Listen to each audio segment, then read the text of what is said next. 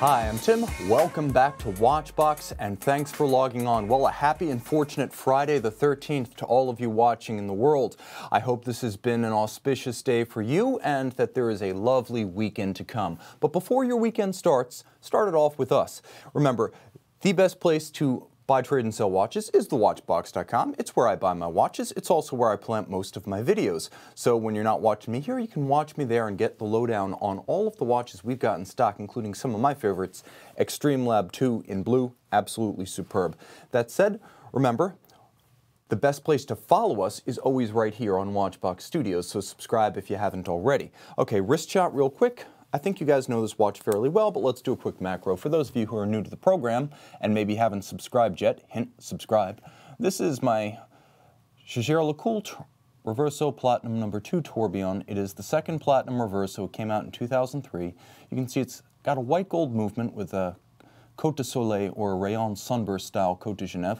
Blued screws, hand-engraved gadrons around the bottom of the cage. That's actually at the top of the screen right now. It's got an overcoil, beautiful 21,600 vibration per hour beat rate, and actually it's a fascinating piece because it has a gorgeous and rather refined dial with ruthenium coating, sterling silver hand-painted Bergues numerals, and the dial itself is actually an 18-karat white gold base.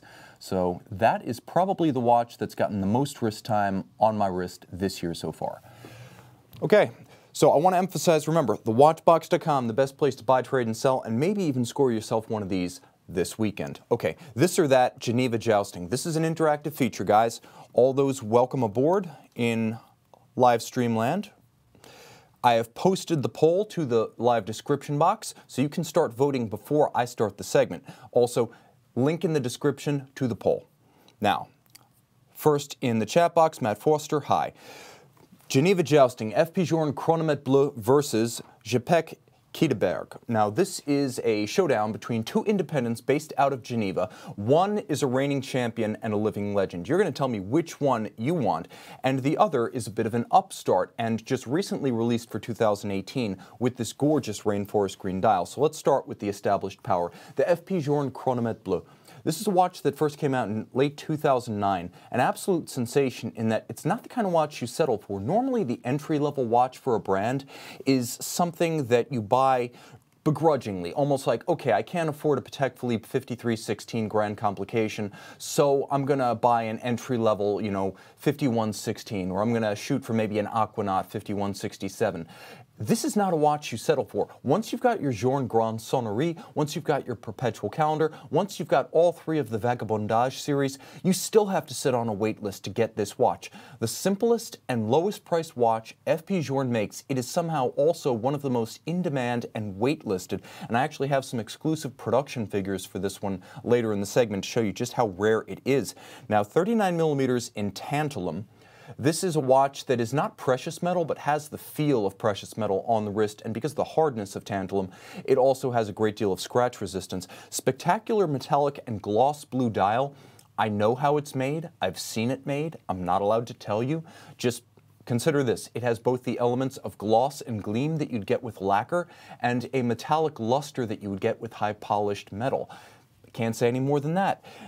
Caliber 1304, adjusted in an exceptional 6 positions chronometer style. You can see 3 different finishes, linear Côte de Genève, a barley corn across the base plate, and then there's also a perlage just beneath the free-sprung balance. It has a 56-hour power reserve via the twin mainspring barrels. Note the hidden drivetrain for the balance. There's actually an open channel between the barrels and the balance itself with no visible train other than the escape wheel itself. It is exceptionally accurate, and FP Journe flouts the COSC by labeling it Chronometre. And by convention in Switzerland, you must be COSC certified to use that label. He does not. He says, my standard is higher than yours. I'm calling it a chronometer. Now, the watch has 18-karat gold plates and bridges. As you can see, it's a hefty and substantial 39mm timepiece and $22,800 US. This is the point of entry to FP Journe ownership, and it's waitlisted years, not months. Now, I know for a fact that last year 110 pieces were made, and in any given year about 110 to 150 will be made. Last year FP Journe made about 650 watches, so this is a seriously exclusive watch. I love this watch, but I will say I'm up for a challenge, and tonight's challenger is right up my alley. Czapek & C is a Kickstarter crowd-funded brand, re-established in Geneva, actually bearing the name of Antoine Norbert de Patek's original business partner from about 1839 to 1844. Czapek started launching its first watches in 2015 with the Quai de Bergues. Now, the watch you see here is a variant of that model, and 38.5 millimeters in stainless steel. You can actually see on the wrist what it looks like in a less airbrushed and manipulated photo. This is courtesy of Alcura1, full credit on the Purist Pro forum. But the watch has a beautiful rainforest green guilloche dial, a complex case profile. It has steel case with multiple finishings, as you can see, polished satin and media blasted to go up against the tantalum polish of the Journe. But what really sets this apart is the rose lathe guilloche dial.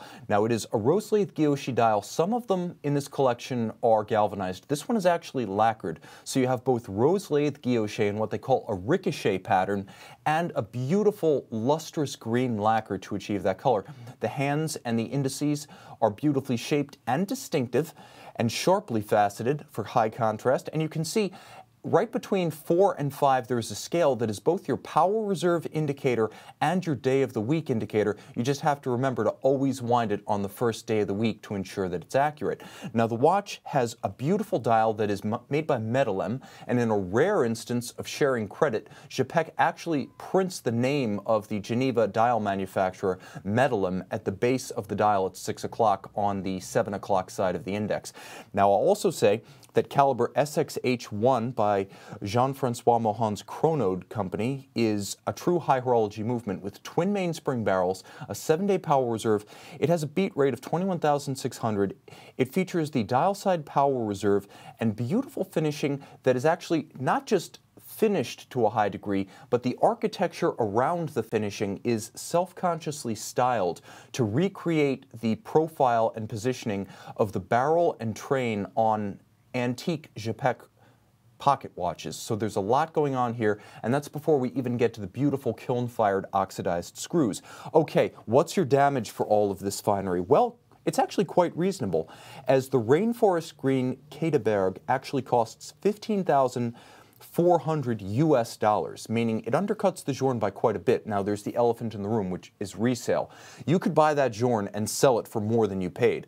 The Czapek, I'm not sure. They're not an established brand yet. They've been shipping watches since 2015, and while business has been brisk, and they are growing in every major market, FP Journe still has a head start in terms of brand equity and name recognition.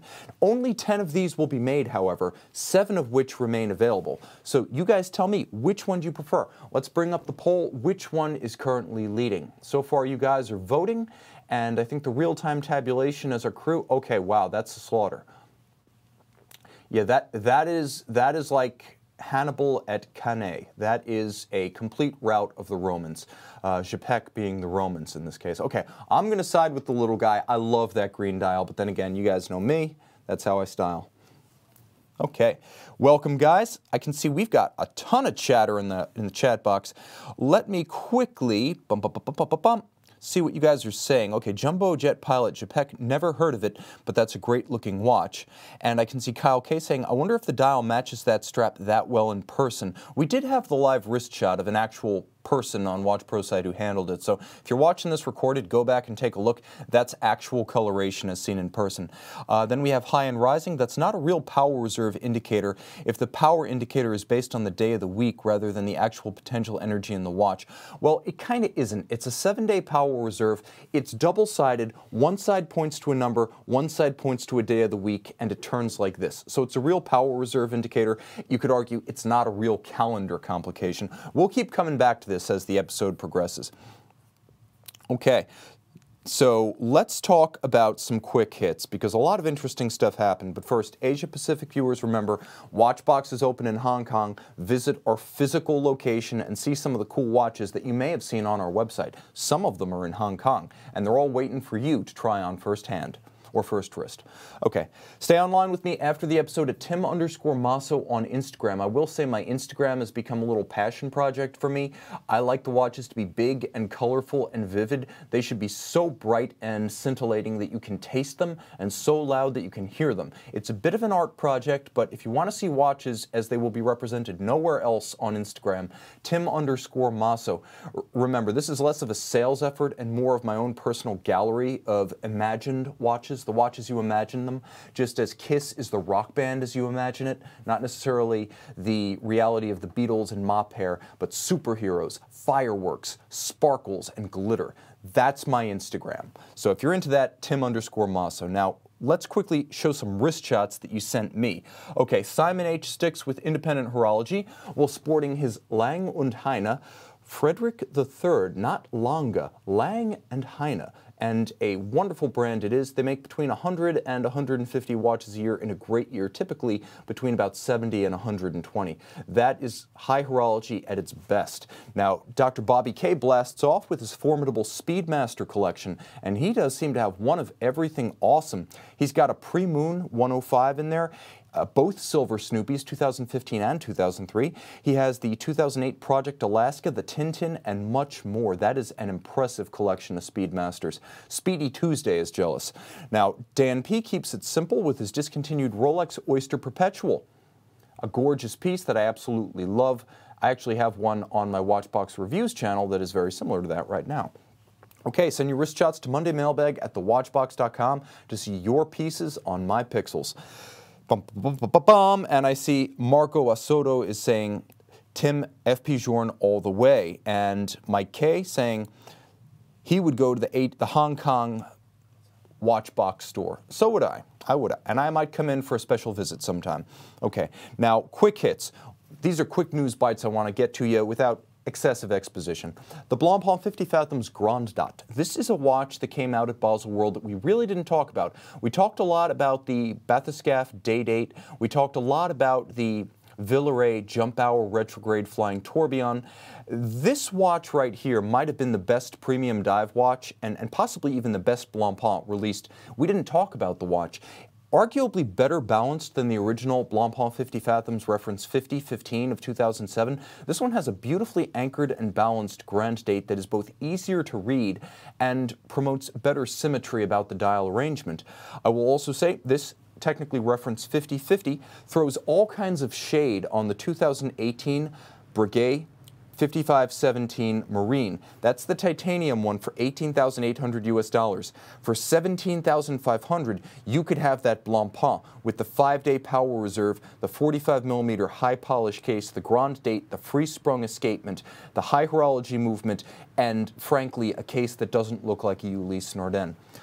Blancpain, I still love you, even though Breguet gets all the love from the Swatch Group's budgeting departments.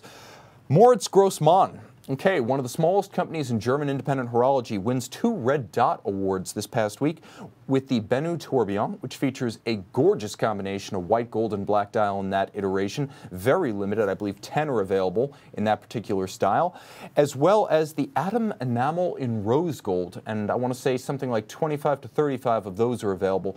But a great recognition for a company that has only been around since 2008, and even by the relatively recent standards of German watchmaking, revived after the fall of communism, that is an impressive upstart effort. I will also say that the Red Dot Award is an interesting mix of rooting for the home team and acknowledging great design generally, as the Red Dot Award is given out by the Design Zentrum of Nordrhein-Westfalen, which is a design museum in Germany. Now, like I said, there's always a bit of home field advantage for the Germans, but past awardees have included Apple, Ferrari, BMW, and Nomos. So this is a giant killing effort from Moritz Grossmann. Speaking of which, Nomos also awarded its own Red Dot for 2018 for its Autobahn Neomatic 41 that just came out 3 weeks ago at Basel World. 3 pieces, 41mm, all steel, highly water resistant, and rare for a Nomos, delivered on a textile strap. The concave dial, designed after a combination of vintage racetracks with banking and vintage automobile gauges, is wonderfully compelling, and almost anyone can find a version of this watch among the 3 that they like. I'm happy that Nomos has been recognized, and so soon. That's impressive. Okay, Vaucher manufacturer wants you to get excited, not about a watch, but about a part of a watch. And let's face it, we're watch nerds, so we probably will get excited about the new Seed VMF 6710. It is a 30mm automatic chronograph movement that's designed to work as a drop-in replacement for the also 30mm Valjoux 7750. Now, this is a huge upgrade from a 7750. It'll be offered for purchase by customers far and wide. Finely finished and refined examples were launched by Vaucher parent Parmigiani Fleurier in the 2018 SIHH Parmigiani Kalpa chronograph chronometer and Kalpograph chronor that came out at the Geneva exhibition this year. So, standard fitment for this caliber, what you get right out of the box stock, is adjustment in a chronometer grade 5 positions with a COSC certificate. You get ceramic rotor bearings, a 65-hour power reserve, a full balance bridge, and a free-sprung balance for toughness. You get vertical clutch engagement, a column wheel function selector, and a 36,000 vibration per hour beat rate.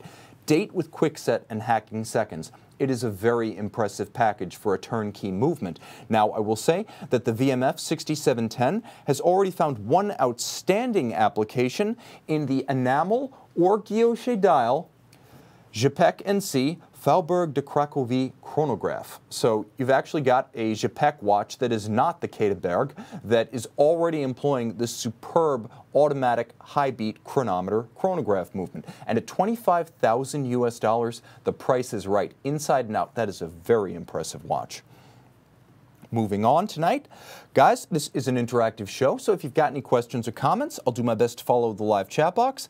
I can see JBO Surf saying the Blancpain 70s tribute launched at Basel World is excellent. He's talking about the Day-Date 70s tribute that will be a 500-piece limited edition, highly 70s themed. It is a part of the bathyscaphe collection, not the traditional 50 fathoms, and one of the most stridently 70s watches I've seen from a mainstream brand. It's nothing if not bold, but it works. I can also see right now, Schnam13 is saying, "Hi, Tim." Howdy. And I can see Rich Buddy saying, "I like that Rolex. That was a very impressive Oyster Perpetual 36 from our friend Dan P." Okay, keep the questions coming. And question from Jonathan Syriac. "Hey, Tim, what do you think the Laurent Ferrier annual calendar Do you think the Laurent Ferrier annual calendar is worth paying up for over a used Patek annual?" Well, I think right now Laurent Ferrier is pretty hot. They are an it brand at the moment, and I've heard that authorized dealers are having trouble getting inventory because almost solely on the basis of East Asia, they're sold out. So they have one market that's causing them to be effectively sold out, leaving every other market deprived. And make no mistake, if they made twice as many watches right now, they could probably sell them. So the Montre École annual calendar. Is it worth paying up for over a Patek annual? I can only say that you should buy the watch that looks better to you. Buy the watch that physically looks better to you, because if you buy a watch that you think looks inferior to another, you will have settled. And as we discussed on Monday, that is one of the core causes of buyer's remorse for collectors. When you buy your second choice, or you settle below what you ultimately thought was your ambition as a collector, if it's within reach for you to get your first choice, and you're not going to spend money that you don't have, I say go for the Laurent Ferrier annual because they're beautifully made, they're highly distinctive, and objectively, there are a lot of Patek Philippe annual calendar watches out there. They've been making them since 1996 over many series. The 5035, I have no idea how many tens of thousands of those they made, and that's one model only. So I would actually say go for the Laurent Ferrier. I don't see the value of that watch crashing over the next 2 to 3 years. I think that it's a strong brand with room to run, and even if demand were to drop off, there's still enough pent-up demand from other markets than Asia that they could sell out their production. So consider right now, the world is demanding 8 units, they're supplying 4. If demand were to be curbed down to 5 or 6 units, they would still have a lack of capacity. So you're in a good place right now to buy Laurent Ferrier, whether you buy something like the new Minute Repeater or you go with one of the classics like the Gallet Micro Rotor. So I think it's a good buy. Ultimately, buy the watch that appeals to you most, because if it's not going to appeal to you here, it's not going to be intellectually justifiable either. Okay, and I can see Barry BKT saying Patek all day long. UXXV, any comment on the Rolex BLNR being discontinued as it is no longer in the 2018 catalog or price list or dealer websites? As of just a few days ago, it was still on Rolex's website, so I would say for the moment, it may just be that no one wants to take an order for a watch that no one can obtain, but if it reliably disappears from all catalogs, including the Rolex website. Again, 2 weeks ago, it was still on the Rolex website, and that was post-Basel World. So let's double check to see that this is really a discontinued watch as opposed to a really tough-to-get watch that dealers have simply stopped advertising. Okay. Now, also important, Mike K saying, FP Journe prefers his watches over your JLC watches, and he told me as much. So that was a fact. At a dinner I actually had with him with a group of guys who went over to visit the Journe factory. He told me that he liked my Dualmet, but it was too thick. And he did admit that his Chronometre Optimum, which is the most accurate watch he knows how to make, is too thick, which is why he will never use that double direct impulse escapement in anything else. So he grudgingly respects a thick chronometer, he just doesn't like them. All right, moving on to the meat of our program tonight. By the way, comment if you are watching this recorded or subscribe if you haven't. We love our subscribers. Get our content. We broadcast 4 to 6 days a week right now. We're working on the schedule. Josh and Jason, by the way, will be coming back with their own show soon. New watches. Okay, Ulysse Nardin. Ulysse Nardin Freak Out collection. So 4 new Ulysse Nardin Freak models. These are some of the most appealing and accessible high horology watches you can buy at any price. SIHH this year focused on the immensely innovative automatic winding Freak Vision. But the real headliner for Ulysse Nardin's 2018 model year, and the most affordable and practical Freak yet, is the Freak Out collection. So this is a watch that is a rare application of base metal, in this case titanium, on Ulysse Nardin's signature watch line. All cases are 45 millimeters. They feature a reprofiled bezel, which is also used to set the watch, and one of 2 finishes. You can actually get blasted titanium, which is a media blasted sort of matte finish titanium, or you can get black titanium, which is diamond-like carbon coated. You can see the 2 aesthetics equally striking. On the wrist, ergonomically, they're the same. Titanium is almost unnervingly light if you're not familiar with it. I will say they feature a handsome contrasting caliber that really makes the aesthetic of the watch. And the contrasting caliber and the dials ensure striking visuals. So if you're new to the Freak and you're not really sure what you're looking at, this is a model line that's been around from 2001 that features a carousel tourbillon. Sometimes a carousel is like a tourbillon, but there's a separate drive powertrain for the tourbillon, or rather for the escapement and the entire assembly. So the whole movement moves, but there's a separate powertrain for the escapement as well as the rotating carriage. So if you stop the carriage, it doesn't stop or break the tourbillon. That's why you can turn it back and forth and set the time while moving the entire movement and not stopping the balance, because it's a carousel, not a tourbillon. There is a Freak Diavolo which features both. But this watch right here was actually Patrick Hoffman's final project as CEO of Ulysse Nardin. And so this is his lasting legacy. He was with the company from, I want to say, about 1999 when he founded Ulysse Nardin USA, and later went back after the death of Rolf Snyder, company owner and guiding light and patriarch, in about 2013 to become the CEO. And this was Patrick Hoffman's baby, so he deserves full credit for the release of this line. This is kind of his valedictory with Ulysse Nardin. I will also say the UN Caliber 205, again, if you're new to this, that is the movement. The whole thing is sitting in a baguette-style assembly on the dial, and it moves around with the movement acting as the minute hand, and underneath it's superimposed over an hour hand. What you're looking at is a movement that is set using the bezel. There is a lock, so you can't move it by accident. It features a pioneering dual impulse escapement in silicon. You can see that with the blue and the purple wheel right next to the balance.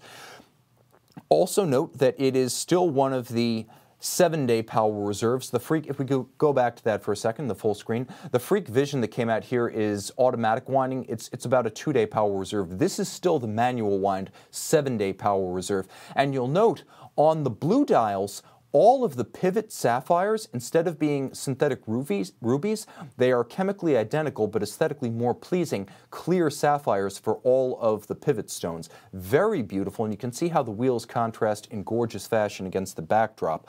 Now, you also note the silicone escapement and the silicone hairspring. The Freak was the first with this in the industry back in 2001. It wasn't just the carousel layout, the winding with the case back, the setting with the bezel. It was the direct impulse silicone escapement, now also with the silicone hairspring made in-house.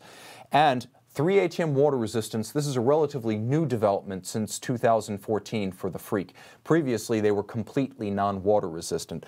Ultimately, a sailcloth strap with a deployant clasp is what you get here. There are 4 models. There's the Freak Out Full Black, where everything, case and dial and movement, are black. The Freak Out Black Gold, where everything is black save the train, which is made of gold wheels, or I should say gold gilded wheels. There's the Freak Out Blue, and then there is the Freak Out Blue Gold, which is the blue with the gold train wheels. $48,000 US makes this the most accessible Freak ever. I would say this is a buy with confidence style watch. You get what you pay for. This is high horology, innovation, and one of the most important modern watch lines historically. All Freaks are milestone watches. If you want the iconic Omega, you buy a Speedmaster Professional. If you want the iconic Audemars Piguet, you buy a 15202 Jumbo. And if you want the iconic Ulysse Nardin, you get yourself a Freak. And this is the most affordable and sportiest version available. Okay. I can see J.D. Michael just joining us in the chat box. Hello, everyone. Hello, J.D. Michael, and welcome aboard. And I can see Eric Nielsen saying, Tim, your bud Ariel Adams said he could see himself becoming a Freak collector if they didn't cost $80,000 each. Well, I can tell you pre-owned, most of them don't cost $80,000. If you want to buy one new with a warranty, never a bad thing, $48,000 is now the price of admission to one of the hottest rides in the world of high horology. That Freak is an absolute roller coaster. You don't have to be this tall to ride. You do have to have 48 grand. Okay. A company known for sports watches and relatively affordable watches brings us an expensive dress watch, and I love it. This is the Tutima Patria Power Reserve. Now, the watch may not be what you associate with Tutima of Germany. They are kind of a sports watch, entry-level type horology brand. This is a little bit different. This is high horology in the strictest sense. Not necessarily the genre for which Tutima is known, but sublime. Now, a rival for the IWC Portuguese family, another German-speaking watch brand, albeit on the other side of the German-Swiss border. This is a 43mm 18-karat machine. Let's go back to full screen if we can, guys, because I'd rather you see the watch than my face right now. The gold of this case is redder than my shirt.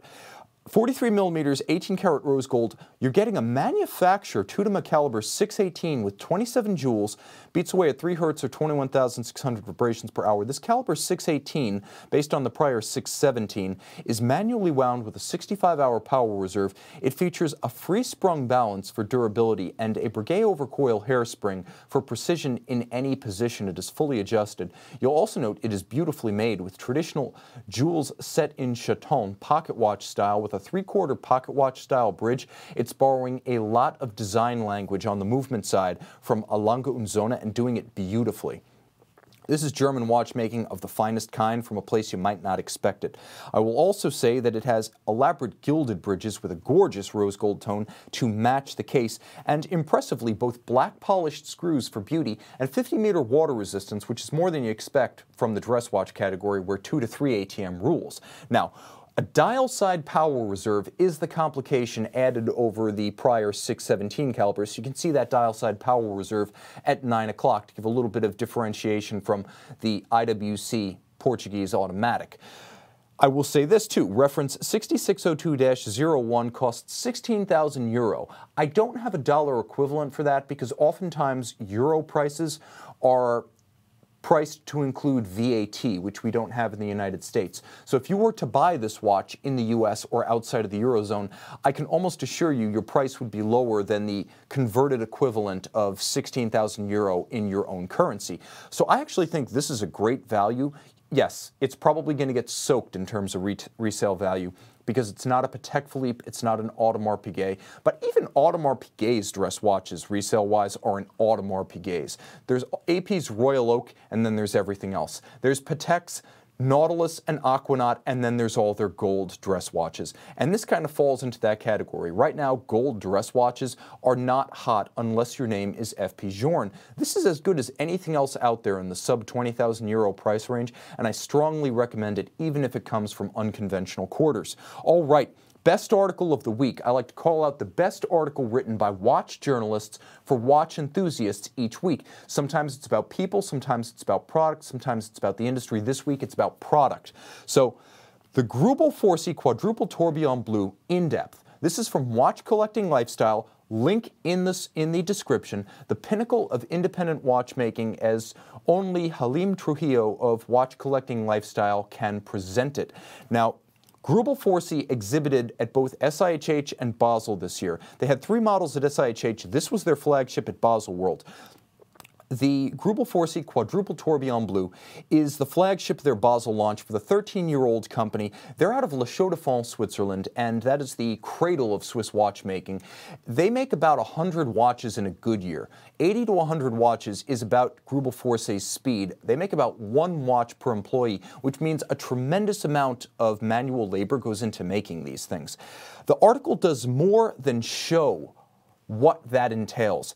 This is an article that explains. Now, most articles about sky-high horology give us a peek at something we'd never encounter firsthand, and that's good. But this article by Watch Collecting Lifestyle helps to advance our understanding of the factors behind the price structure and the legitimate effort that justifies a price of $750,000 US. Now, prices for this watch start at $735,000 and go up to $755,000 and above. But Watch Collecting Lifestyle's superb macro photography brings readers as close as possible to the finishing that has been described as the best in the industry, rivaled only by the likes of Philippe Dufour and possibly Romain Gauthier. It's one matter to show readers something exceptional. A more advanced approach conveys real insights and promotes understanding. Now, many will recoil at the idea of a professionally engineered, expertly hand-finished, and laboriously constructed and adjusted watch that costs $750,000. But we think a house made of nails, plywood, bricks, concrete, and tile priced at that same level almost seems routine, if a bit luxurious. Well, you need to think of them as on par, as works of virtuosity by grand artisans. This article delivers in that it showcases the Grubel Forsey that you imagine. Really, what justifies their reputation? All of it's rolled into the photography and the description. The lurid, elucidating language of this article will take you into the heart of the watch, and you'll really understand what Grubel Forsey is about and where the hype comes from and why it's justified. It'll give you an opportunity to close the gap between original assumptions and ultimate understanding of the watch's rarity, price, and prestige. Now, the backbone of the article is built around a long-form discussion of the art of black polish and how it applies both to the movement and the unique black-polished blue dial of this timepiece. Yes, that's right, it has 4 tourbillon, and those are not the highlights. It's the black-polished dial. The article explains why. Ultimately, I cannot recommend any article written in the watch space more highly than this for this week. Final viewer wrist shots. Okay, international edition, our friends from far and wide. If you're staying up early, or if you're getting up early and staying up late, you might see your watch here. Elton from Dublin stays up late to join us with his Cartier Roadster. This is a grand reference that debuted Cartier's quick-release lugs, reborn in this year's Santos. This is a watch that needs to be reissued, and like right now. Also, we have Amintas N joining us from the UAE with his Patek Philippe 5726. And we have Ivailo P from Bulgaria giving us a rare smartwatch with his Sunto Essential Copper. We love all watches here on This Week in Watches. Ivailo, thank you so much. Okay, comment and subscribe, guys. Remember, we have content almost every day of the week coming to you from this channel, but also on Watchbox Reviews. Subscribe to them both. I would say everyone who's watching this recorded, please comment in the box below, subscribe if you haven't, and stay online with me when the broadcast ends at Tim_Masso on Instagram. It's where the fun continues, even when the camera goes dark. Thanks to everyone. Have a great weekend. This is The Week in Watches. I'm Tim. This is Watchbox Studios, and thanks for logging on.